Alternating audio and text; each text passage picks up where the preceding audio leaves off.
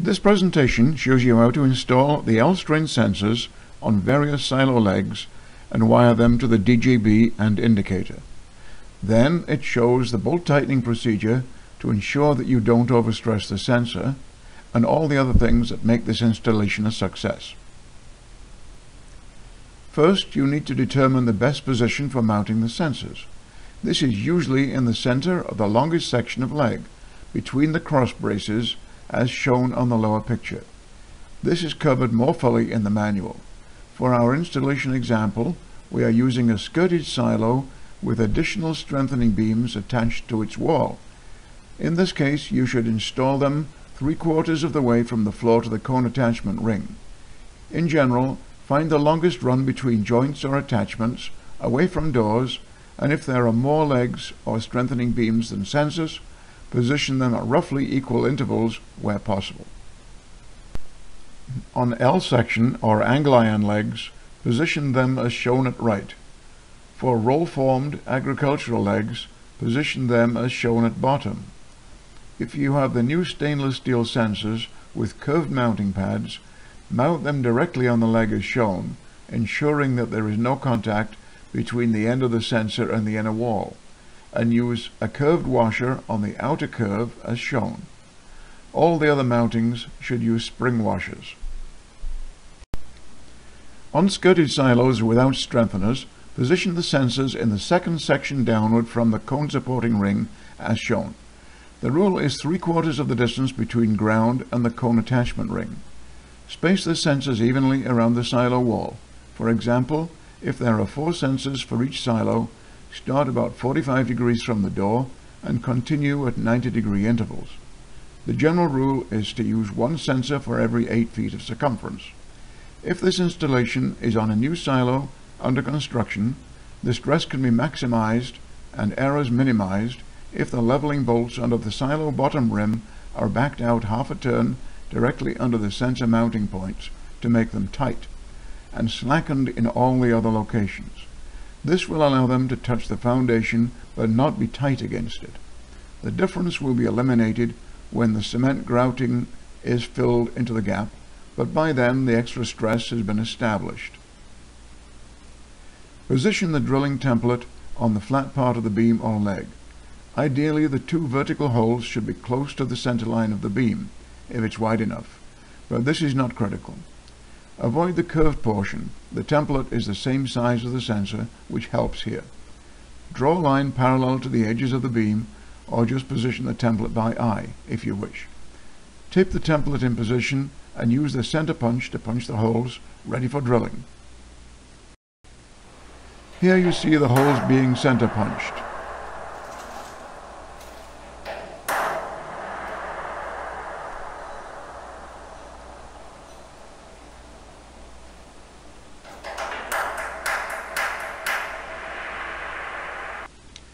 This is the through-hole installation kit. It includes the center punch and template shown on the previous video.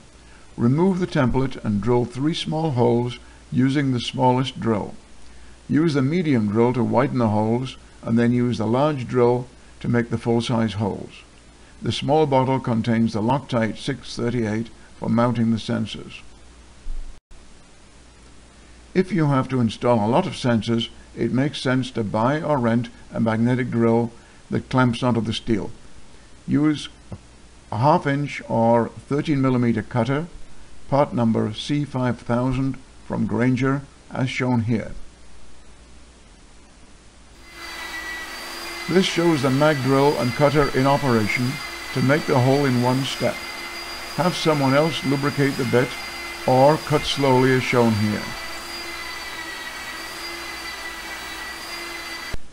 Don't forget to scrape away any loose paint or lightly sand the attachment area and remove any burrs left from the drilling operation with a larger drill, a file, or a countersinking tool. When you are ready to mount the sensors, apply a line of Loctite 638 across each end of each pad as shown, or around the edges of the copper washers. If any of the copper washers have become detached, glue them back on first. Assemble the spring washers onto the bolts with convex side facing out. Assemble these onto the sensor and carefully slide this whole thing into the mounting holes. Put the washers and nuts on the other side with convex side facing out. Move the sensor up, down and sideways to ensure that the bolts are free inside the holes. Then tighten a bit more than finger tight to ensure that they stay in place. Mounting on a curved wall requires the new stainless sensors with curved mounting pads. If the ones with flat grooved pads are used, the copper washers must be bonded onto the pads first, with their flat sides located vertically, by placing the sensor with the cable on the left-hand side. Add the Loctite on all three mounting pads as shown. As before, assemble the spring washers onto the bolts, insert the bolts through the sensors, and assemble into the mounting holes. Centralize the bolts in the holes and tighten so that they cannot move. Here you see the placing of the sensor onto the mounting holes. The washers and nuts are being assembled on the back side of the beam. Before the Loctite starts to set, which takes a minimum of 2 minutes, slide the sensor up, down and sideways to locate all the bolts in the centers of the mounting holes. Once this is done, tighten the bolts about 1/6 of a turn, more than finger tight, to ensure that they don't move while the Loctite is bonding. Then leave it at least for half an hour.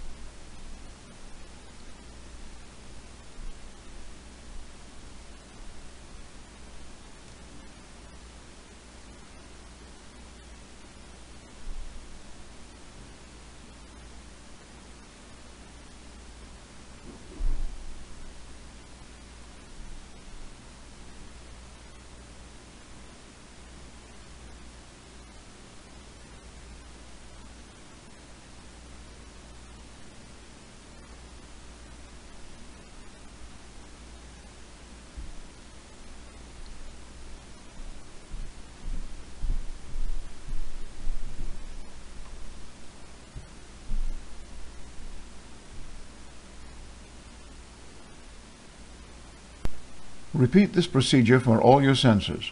Wait at least half an hour for the Loctite to set.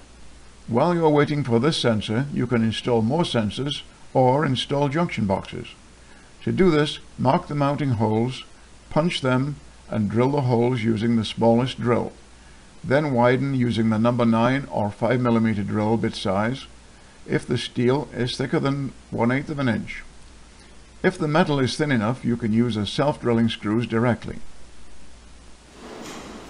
This shows the positioning of the junction box and the marking of the holes.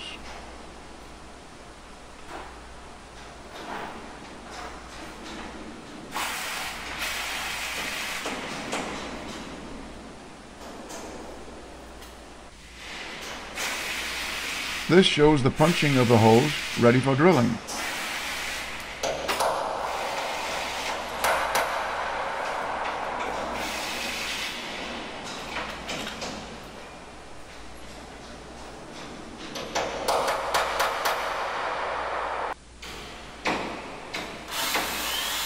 This shows the drilling of the holes in thick steel without the use of the small first drill.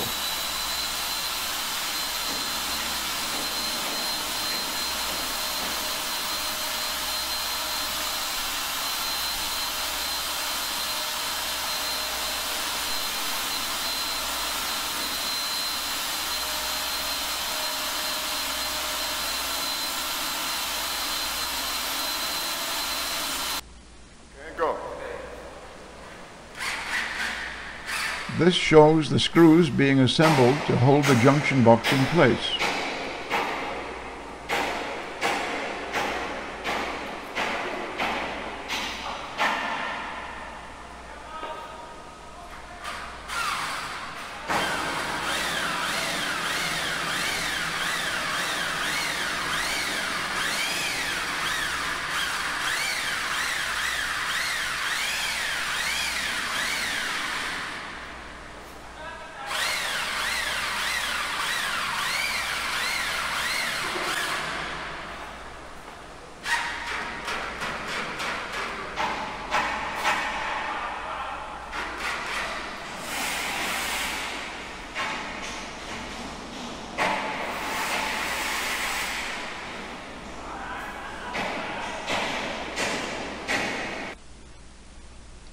Once the junction boxes are in place, run the cables and pull them through the strain release into the box.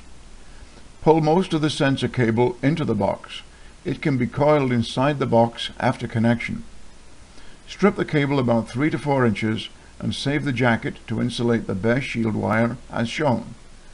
Connect the yellow wire from the sensor to the shield wire and each other wire to the same color on the outgoing cable. If you have more than 4 sensors, some will be connected as pairs in this junction box.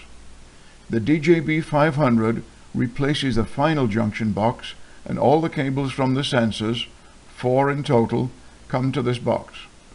Strip these cables 4 inches and connect the wire as shown here.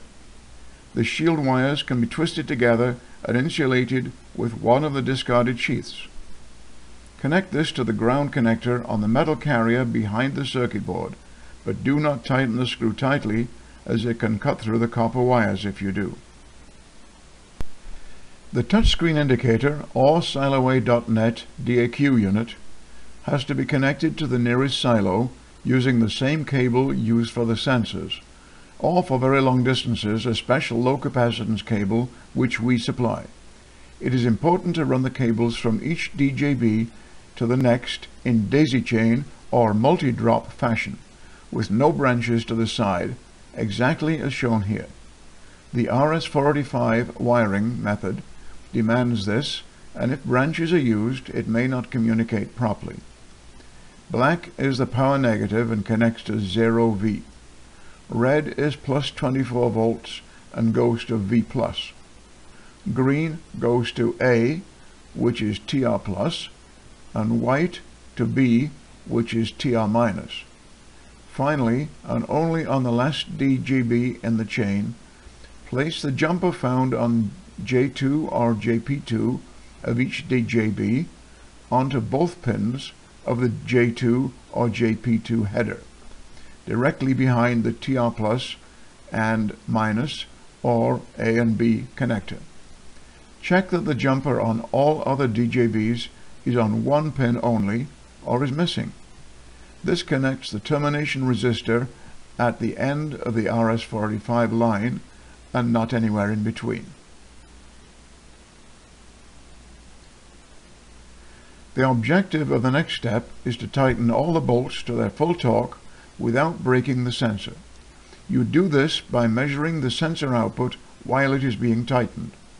You can use a meter on the millivolt range and measure between the white and green wires at the junction box, or if your touch screen is close by, you can monitor the DJB setup screen for the associated vessel.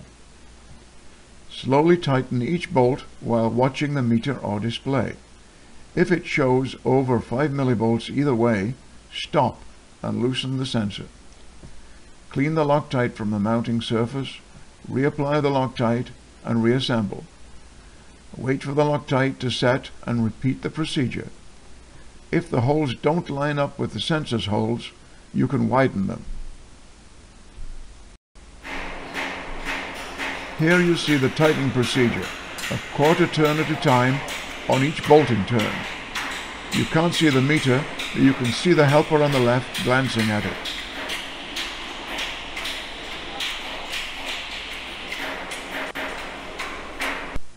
To achieve the final torque, continue tightening as long as the millivolt limit is not being exceeded. When the torque wrench hits its value, it will click. Check it again to make sure and repeat for each bolt. The final torquing procedure. Listen for the click and then check them all again.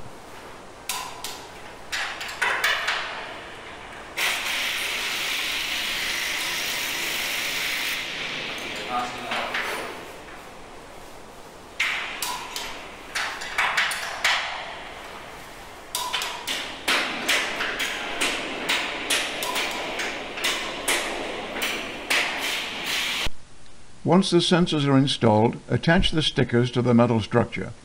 First, clean each sticker location and use the Loctite or any instant glue to secure the metal pads to the structure in a straight line. Leave them to set for half an hour and attach the cables using the tie wraps provided. If you're using sticky tabs, they can fall off, but instant glue works on these too. Coil the cables inside the junction boxes and close the covers. Read the address label on each DJB, which is associated with each vessel. Enter and check the DJB address for each vessel in the DJB setup menu. Now double check each vessel and ensure that you're using the correct address for each one. Look at the LED on the circuit board. It normally flashes at a slow rate, but when it is polled, it will flash quickly. This shows that it is receiving the polling message and is sending a response. Plug any unused holes with the plugs provided or a piece of cable and attach the cover after checking the gasket carefully.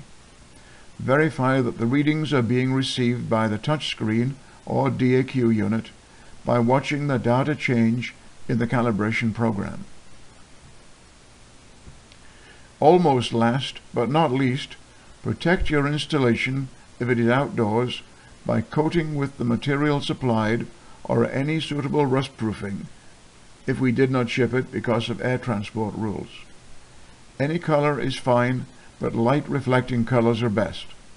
This sensor was installed several years before and was not protected. As a result, the washers have corroded and lost most of their strength. Don't let this happen in your case. Don't forget to add the sun shields if the vessel is outdoors. If your legs are larger than the sun shields, we can supply larger ones. These give a 3 to 4 times improvement in stability. We also have proprietary filtering on both SiloWeigh 2 Pro and SiloWeigh.net that makes a huge improvement on stability. Contact us if you have any difficulty. Chris Shawcroft or Robin Shepherdson are ready to help you and can be reached at these mobile numbers any time of day or night, or contact us by email at these addresses. Alternatively, we have dealers trained in the installation of these systems, and they can help you.